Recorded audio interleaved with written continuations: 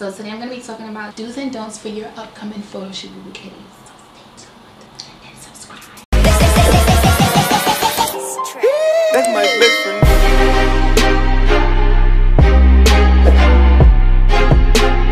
Hey BooBoo Kittys, hey boo hey. Hi guys, welcome back to my channel. Please make sure before you even continue watching this to press that subscribe button down below. So today I'm going to be talking to you guys about do's and don'ts for your photo shoot. So stay tuned. You want to plan ahead. So something that I really recommend is being prepared and planning prior to your shoot. So when I say plan ahead, I mean you want to plan ahead in regards to spending time thinking about the energy that you want in your photos. What type of energy supports your brand?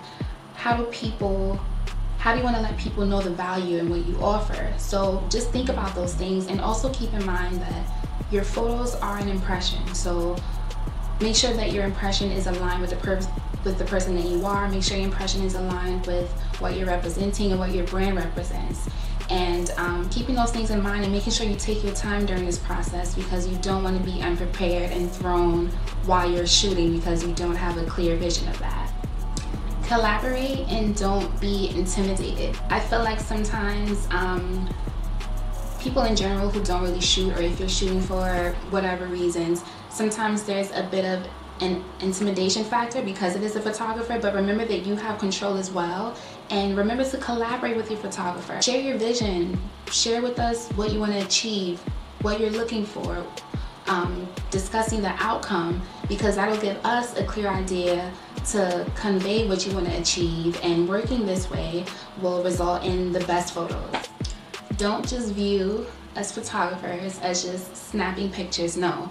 Think of us as a partner with your business and a partner with your vision. So yes, this is your shoot because you paid for it, but this is our shoot because we're here for you. So don't be afraid to communicate. Don't be afraid to speak up, even during a shoot. If you want to, even if you have an idea to throw in there, just communicate with us. But remember that we're in collaboration with you, so we're partners in this. So just keep that in mind.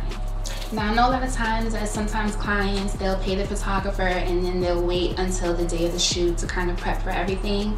I'm all about preparation and planning ahead. So definitely make sure that you discuss your vision with the photographer. Send us pictures, send us necklines, send us colors, send us patterns. A lot of the times when my clients reach out to me, the first thing I tell them is send me inspiration, any pictures that you see online, on the internet, because sometimes if we see an image and you have an idea, we can add on things so that you probably weren't even thinking. So that's why that goes back to collaborating. And just keep in mind that the more clarity and understanding that you have of the outcome that you want, then the more likely your vision will actually come to life as planned. We can help you narrow down looks. So when you discuss your vision, you send over these clothes, colors, patterns, or anything that you want to send over, even pics for inspiration. We can help you narrow down what's flattering, what looks best on you, even to throw in what you can bring in addition. Do not, I repeat, do not arrive to your shoot with one set of clothing. Oh no, no. You want variety. You want to be able to bring 10 outfits, and so what if you only use 2? So what if you only use 1? So what if you only use 3? The fact that you have this variety, the fact that you have options, it's going to cause less stress, and you're going to be satisfied with the results. Because what if you, like I said, you have an idea that sparks, or even a photographer might see a piece from something that he or she may have that goes with your shoot. Think of these things. So make sure, do not bring just one set of clothes. So don't just be like, oh, you know, okay, I have this one outfit, this is gonna do. No, bring more than one set of clothing. Even if you bring 2 outfits, it's okay, just bring more than one set of clothes. So make sure you go through your entire closet, not your entire closet, but go through your closet and go through your wardrobe. It's okay to bring more than one set of clothes. So make sure that you go through your closet, go through your wardrobe, and we'll consult with you, or consult with the photographer that you booked to any suggestions on what to bring in addition to what you already have. Now this is for anyone who wears glasses, or anyone who's considering to wear glasses for their shoot. Keep in mind that there's going to be a lot of lighting equipment, so there's going to be a glare, being that you have glasses on and those are glasses in your lens. So if you are considering wearing glasses, for your shoot, make sure to bring at least contacts if you can. If you do wear glasses because they are prescribed, that's okay, because there is an option for that. You can actually borrow a lens-less pair for your frames from your optometrist. And what this will do is basically, instead of like regular glasses where the light will kind of create a glare where your eyes aren't visible, this will not interfere with that. So keep these things in mind because your eyes are everything in the picture. Also, another great tip, if you are finished your photo shoot early, you paid the photographer, so take that extra time to take photos for something else. For example, if you're a singer and you're shooting for your album cover art, say if you want pictures for your social media, say if you want pictures for your website or for your branding or for your clothing, you can take one of your outfits that you wore outside of that shoot for your album cover, if that was the case, and you can take additional pictures for other uses. You paid us, you paid the photographer, so take complete advantage of this and communicate. That's okay. This is your shoot, so don't forget that you too are in control.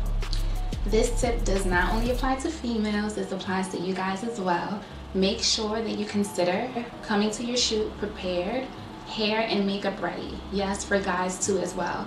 I remember I had a client, he was a male and he was shooting for headshots and he had really oily skin, so I just so happened to have, I think it was like a shine free powder, and he kind of freaked out like this is not. But for guys, of course, you use very subtle and very little makeup. And when I say makeup, I mean like say if you have a dark spot and there's a makeup artist on set and we have a bit of concealer that matches. Or like I mentioned with the client that I shot with before, I ended up using a shine free control powder on his face, and he was just astonished at how the outcome came out because he, being that he's a guy, he was freaked out like I don't wear makeup, like and I was just like, trust me, just a little bit of touch up. For ladies, make sure that if you don't have a photo shoot where a makeup artist is on set, bring your full makeup bag.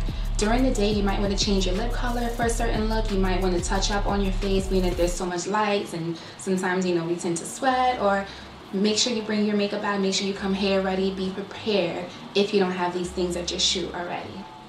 Now, these two last do's and don'ts, I would say, is probably the most important for me. Some people don't think about these things, but for me, this is so important, especially someone who has been in front of and behind the lens. Set an intention. So when I say set an intention, I want you to do this maybe a week before your shoot, or the 7 days that's leading up to your shoot, or the 3 days that's leading up to your shoot. Set an intention. What I mean by setting an intention, what do you visualize your shoot to be? What's the outcome of your photos? What experience do you want to have while shooting? How are you going to act? Visualize and see how amazing your shoot is going to be. Visualize how confident you're going to be in front of the lens. Visualize how comfortable you're going to be. Visualize how awesome and how fun and how great you and this photographer collaborated during your shoot. Think about how you're going to be booking the next shoot because the pictures that you did for your shoot blew up for your brand because they were so awesome. Think about these things and set that intention and create what type of energy, what type of feeling, what type of outcome you want for your shoot before you shoot. I think for me, setting an intention is really important, but this one is so important. Do not, and I repeat, do not allow anyone or anything to interfere with your intention the day of your shoot. Now, let me elaborate. For example, I remember this is like probably 2 years ago. I ended up arguing with like a best friend, I think it was, and this was like literally the morning of my shoot. So I had my intention of how I wanted my shoot to be. That morning, me and my best friend got into an argument, and the energy that I had and the fact that I was upset, it conveyed in my pictures, and I felt like it was a waste of shoot. I allowed someone else or something else to interfere with that. So just keep these things in mind and make sure to protect yourself from this, because this is something that you invested in. This is something that you're not going to be able to turn back in time and redo the shoot over. You're going to have to pay money out of pocket. And if this is the case, that's okay. Just remember to breathe, make sure to relax, center yourself, and just make sure that you remember your intention, and you're going to do freaking awesome for your next shoots. Yes, BooBoo Kitty, yes, I'm already claiming it for you. Thank you so much, BooBoo Kitties, for joining me again on my channel. I really hope you enjoyed this video. Please consider everything that I said. If you haven't subscribed, hello. make sure that you hit that subscribe button, and please like, comment. Being that this is Vlogmas, I have so many ideas and tips that I want to share with you guys, but please feel free, comment below what you want my videos to be. What do you have issues with? What do you struggle with in front of the camera or behind the camera? I'm here. Gotcha. Just subscribe. Thank you guys again, and I'll see you guys tomorrow in my next video. Bye.